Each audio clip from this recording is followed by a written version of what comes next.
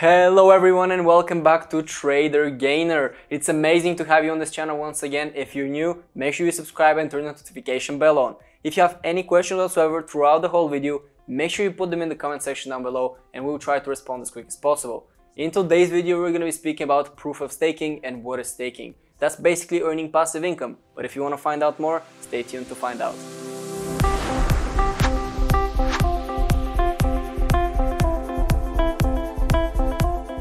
What a transition that was, wouldn't you say so? If you're enjoying it so far, make sure you smash the button and let's get straight into it. What is proof of stake? Everybody want to know, and how you can take advantage of it and actually earn some passive income.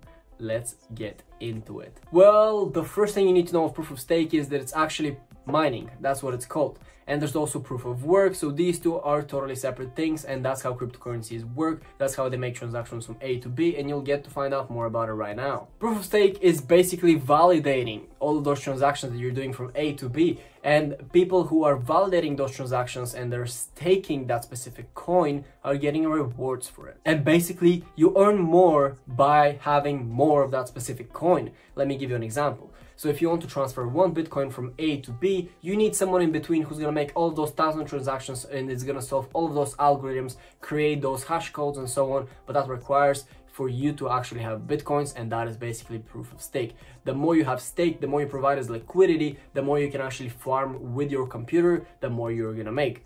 But on the opposite side, proof of work is something that actually is down to how many and how much power actually you're inputting into the transaction. Meaning, you have more computers, doesn't matter whether you have Bitcoin, you will gain more because you're solving the issue much quicker. But that's a totally separate video, so if you want to check that out, make sure you put it in the comment section down below. We haven't put it yet out, the video, so if you want to see it, put it and we're gonna make it for you guys. A lot of people use, proof of stake in regards to proof of work, because proof of stake is known, to be one of the most secure ways, at least in the beginning, and it provides liquidity as well. And one of those was, let me tell you guys, Bitcoin, and actually still is Bitcoin.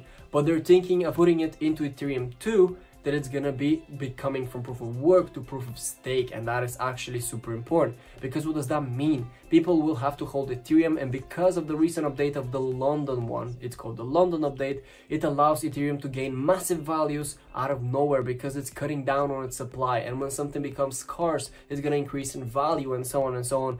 So proof of stake is supposedly just the better version of proof of work or proof of stake, basically a different kind of mining, or at least that's what we consider the better version. And it's considered to be much less risky for the people who actually mine, and that's something to bear in mind, because if you are mining that specific currency and you're gonna get more and more, and because you've already staked, there's tons of liquidity to provide if the crash actually is to happen. And because you have a lot of liquidity, it's gonna buy out all those sell orders if the price is to tank. Just something to bear in mind, and it's less riskier because you're gonna have it. I'm super happy that you made it thus so far. If you enjoyed it, make sure you smash the like button and check all of the links in the description down below, because guess what? If you use them, you're gonna get discounts, and who doesn't like discount? I can tell you, I love discounts. If you have any questions whatsoever, make sure you put them in the comment section down below. Make sure you subscribe, turn that notification bell on, and hit the like button. No, don't just hit it. Smash the like button if you really enjoyed it. And you made it all the way up until the end, which means for us, we count you as being an amazing person. It's been amazing once again, and see you guys.